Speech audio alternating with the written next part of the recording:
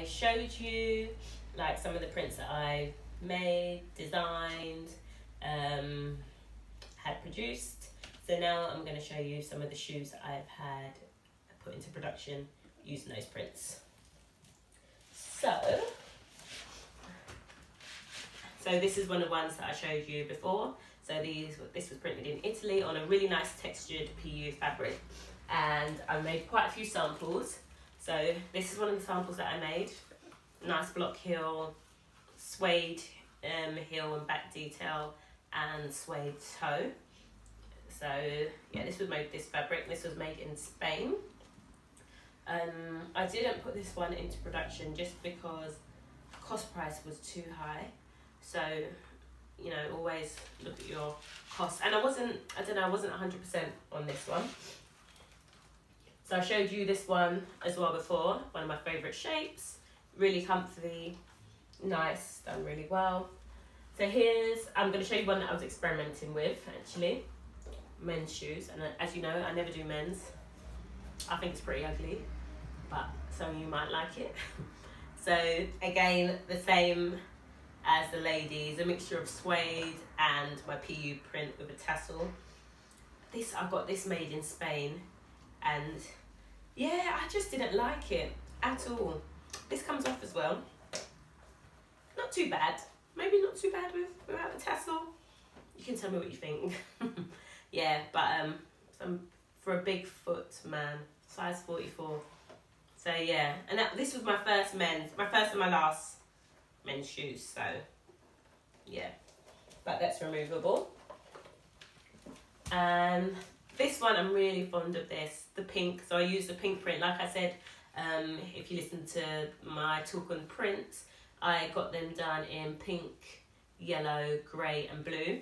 And so this is the pink print. Again, the same idea, combining the PU print with navy blue suede. So it's like really classic style, ankle strap, peep toe and a nice slender heel. Yeah, I really like this one, but again, I didn't put into production. I decided to concentrate on the like children's and babies shoes. So I'd never done children's shoes before.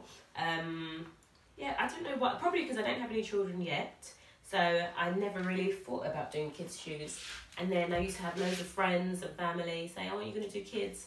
So eventually I did one run of like some kids booties, baby booties like these, and everyone loved them, and I like sold out really quickly. So since then I've been, you know, getting these produced and selling them like as one of my like signature shoes. So here's an example of it in the yellow print and the grey, and they come in 2 sizes. So like for newborn to 6 months is this one, the little cute, really cute pair, and then this one's slightly bigger.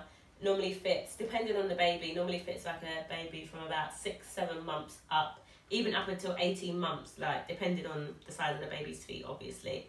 But they're made with PU and leather. And I got these made in Spain. And yeah, I went to go and meet the manufacturer, and he was so nice, really nice guy. It was good to meet him, good to see the factory, see all the other shoes and lasts that they have, and bring the fabrics to them. This is the children's one that I did.